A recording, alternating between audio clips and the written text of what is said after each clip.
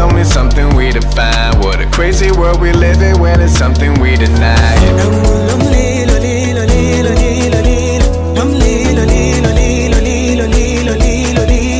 Awesome stuff, guys. Thank you very much for chatting. I know people don't do interviews no more like this.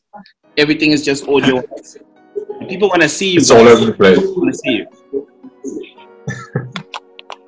Are you guys holding up? Absolutely. Yeah, very good. That's good, man. Thank you. Yeah. I know you guys are in, Brian, Andrew, are you guys still in Cape Town? Yeah, Cape Town right now.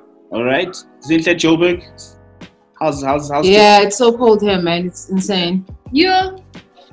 It's a mess. It's also freezing over in Cape Town, and it's raining. We even had a few storms the other day, which was quite a nice change of pace. Oh, wow. It's true. I was checking out the sea today. Quite like hectic, like out of a movie or something. Yeah. Yo, guys, that must be scary. But let's talk about how you guys actually got together. Like, who called who? How did this happen?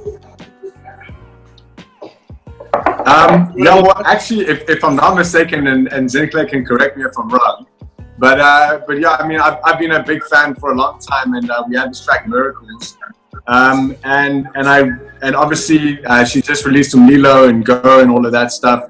I just thought that she gives such a nice like flavor to this track, but the original is quite mellow, and I thought she could really bring that energy that it needs. So I just reached out on Twitter. And, you know, she pretty much did the rest. That was like the easy part. So it's really been an incredibly simple process. I just can't wait for everyone to check it out. Yeah. Yeah. What Andrew is not telling you is that he had to reach out to me like 100,000 times to remind me that please just work on the remix. I'm sure he was just waiting to swear at me. He was just like, hey man, just checking how far the remix is. Hey man. Like, yeah. Was there? Let that be a lesson, everyone. Persistence is key. Yes. That's it. Yes. Or you might just get blocked. You never know with the current climate. Also, there is that. When it comes to the track that you guys made, was there a conflict when it came to creativity? Like, because you reached out first and just like you've got an idea, and then Zinhle comes along and she's like, okay, I hear it this way. Did you guys reach a point where you're just like, okay, I want one thing and she wants another, and how did you guys ease it out?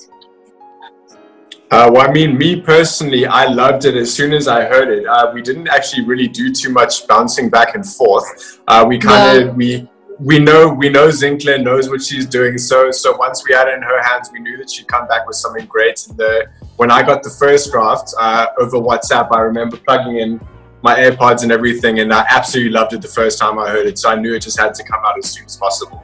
Mm. So Zinhle, the first time you heard the song, like your immediate reaction before you worked before I worked on it, I had to listen to it for a long time. It just takes me a while to and I think the word is not even connect. I just take forever with music. Like I need to spend time with the song. I need to go through different emotions with the song. So this is a song that I was listening to all the time. And I mean, I love the boys. I've been a fan for a long time. At some point, I didn't even know they were in South African. I thought they were in international group. Yeah. And so so just to get the chance to work with them, I definitely thought I wouldn't pull it off. I won't even lie to you. And then I started thinking, okay, I need to think about what it is that is catchy about this song, and I think that made it easier for me to just work on the song. It's an incredible song. It was an incredible song without me doing anything to it, and I feel like we've taken it to, I don't know, just giving it a different feel. Yeah. Did you guys have to re-record with Apple Gulia, or did y'all just run with the vocals as it was with the original version? Anything new that was added? Nothing. It was all of the originals then. Yeah. All right. Oh no, I thought someone was. We thought you guys were carrying on. Yeah. What I want to know is, like, you know, when you create and it's your child, how you hear it and experience it is much different, or way different, to when you finally give it away and say, you know what, we've done everything we can up until a certain point, and now the audience is going to receive it a certain way. When you guys were creating it, Is it the same way that people are receiving it? People haven't heard it. Yeah, no, it only drops today. It only drops today. But Yes. now that you can't stop the train, is there anything we just like, I shoulda, woulda, coulda, or are you happy with what you guys have created? I'm personally very, very happy, and I mean, you know, I personally played it to, you know, a few of my close friends whose ears I trust before we actually decided to put it out there, and the feedback was really great. You know, I've got a nice circle of people who are very honest about how they feel about the music. They loved it as much as I did, and so for me, there was no going back. There's nothing I want to change. I'm just really excited for people to hear it and just play it everywhere. Mm. Sounds cool. I mean, now that you asked the question, I didn't even realize, like, when the boys sent the song to me, I mean, they're on the song, which is like their influence, but the rest was just up to me to make it my own. And I mean, I didn't even ask if they wanted like a house version. I just assumed. And you were dead on. And you assumed right. Version. Yeah. And also, I mean, when I make music, I think of my audience. I think of myself, the music that I'm going to enjoy. The song, I mean, I've played it for a lot of people. I've played it so many times, and everyone that I've played it for really just loved the song. It's so amazing. I feel like it's such an incredible song. I just feel like it came together so nicely. I mean, I'm surprised that it sounds so, not because the voice, just because they've got such a distinct sound. Yeah. And I just didn't know how I'd bring it across to house music, and I'm glad it worked out. Yeah, me too. If you guys I agree. I agree. If you guys had to break down the story behind Miracles, because that's the name of the song, what's the true essence of the song? What is it truly about for someone who's about to hear it for the first time? It's a very good question. I think everyone can sort of take their own sort of perspective on it. But Apple Gula did a lot of the writing, and then we sort of helped out here and there. And so I think from his perspective, certainly when he was telling us about it, it was exactly as it sounds. You know, like talking about someone that sort of has a miraculous effect on your life, and all of us know that to some extent. But I think it translates a lot wider. You know, I think it's kind of relevant to everyone. Everyone's a sort of miracle in their own right. And especially right now, you know, where the world's at and everything that's going on, I think it's a great positive message to get out there. So, yeah, let's spread it. Awesome stuff, man. Super excited about this. Was it a challenge though?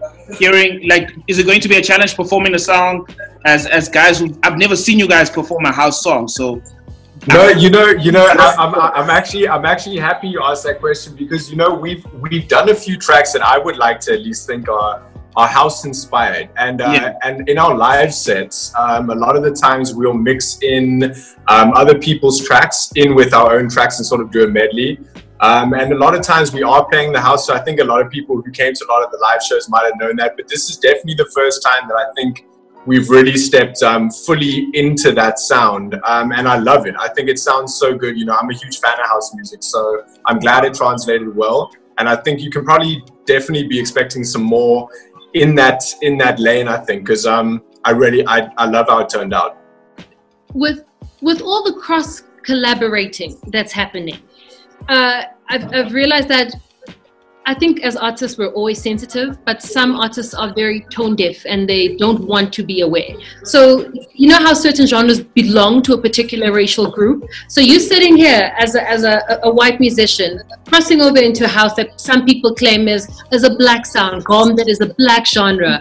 How do you work until you get to a point where you're just like, I'm not sure if I'm not disrespecting or appropriating, like, because the future is us cross-collaborating. We're going to dabble in different cultures, languages, etc., etc. So you sitting there, how do you do what you do, experiment the way you experiment, and then say, okay, now I'm going too far? I mean, I don't know if I'm speaking for both of us here, but I don't think that we really think about it like that too much.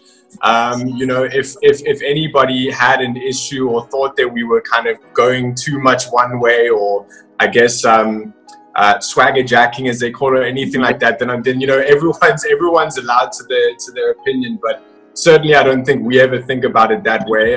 For us, it's about how the music comes out. It's about how people respond to that. So if people respond positively, that's great. If they don't enjoy it, or they think anything over it, you know, they're absolutely entitled to that opinion. But at the end of the day, we're musicians and we're here to make what we love. Yeah. Zinhle, are you possibly thinking of a follow-up single? Ubakaye Samvenek Nyana. Sorry, guys. Yep. Yeah, I was saying, are you possibly exploring a follow-up single? Ubakaye Venek lines Nyana. You know? Me? Yeah. Would you give them a song to do in Venek? Yes. No, not in Venek. You know, We so could try it. I don't know how it sounds. No, not in Venek. I mean, I feel like I'm such a big fan of how they sound. Like, I wouldn't want them to change it. Yeah. And I feel like even though some might feel like this is a Locinville song, like if you listen to this song as a house music song, it's a nice crossover song. Like you can jump to it as DJ Zinhle, you can jump to it as anyone really. And that's the idea that I was going for, to just find like a sound that could cross over. And luckily the boys, you know, were carrying the song with the vocals. So I feel like we've got a nice song that could cater for literally like everyone who loves music. And also I'm a very selfish musician. Like I just make music that I like. If you like it, great. If you don't, well, I'll try again next time. That's it. Yeah. So as Locinville, is this a sound we can expect more with the forthcoming EP that's going to drop? I wouldn't necessarily say right now with the album that we're currently working on, but it is a sound that we work into our music. Like Brian said, you know, we do sort of get influence and inspiration from a lot of these sounds, but this is why we had to get Zinhle involved with this one. Because she's the queen and knows what it is, you know? Exactly.